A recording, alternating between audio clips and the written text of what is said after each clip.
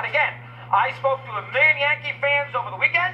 I listened to the radio shows in New York City when the Yankee fans moaning. A lot of Yankee fans hated this. Mr. Shine, your turn. Well, I would not be one of those aforementioned Yankee fans. I like it. I don't love it. As you hinted at, 6-7 years down the road, I'm not going to like this contract at all because we're going to be precisely where we were with some of those other onerous deals you referred to. Incidentally, with Ellsbury, Chris, the reason he's not in Miami, he too has a no-trade clause.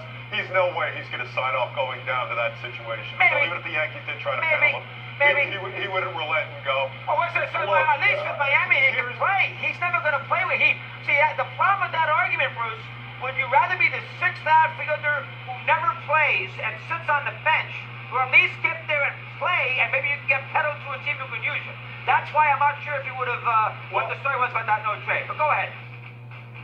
And I think he's going to be presented with that opportunity because according to Art John Heyman, the Yankees are willing to pay off about half of the $68 million he's due if they could facilitate a trade somewhere. But again, he does have to sign off on it. So that's neither here nor there. Look, from where I'm sitting, Chris, if it's the Dodgers, if it's the Giants, if it's the Cardinals, very shrewd, forward-thinking organizations, and Stanton is playing there, we're not really having this discussion about if this is great for baseball and whether the Yankees are the quote-unquote evil empire again. That little engine that overachieving group was a once-in-a-lifetime type of thing.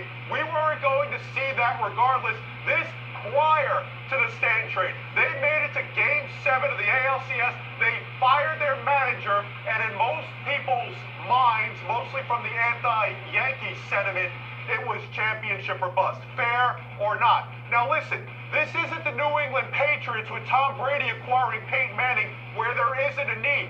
The Yankees aren't pushing out Ruth and Gehrig at designated hitter. They're pushing out Jacoby Ellsbury and Clint Frazier. There is a spot at designated hitter to put one of these guys. He don't want a DH, Bruce. Stan doesn't want a DH, nor does Judge. That's ridiculous. They're not going to DH. They're going to play the quarter outfielders, Bruce. Stan's not DH once in a while, maybe. He's not DHing.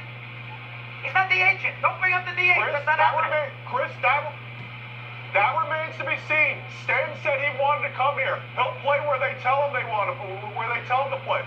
We'll see how that works out.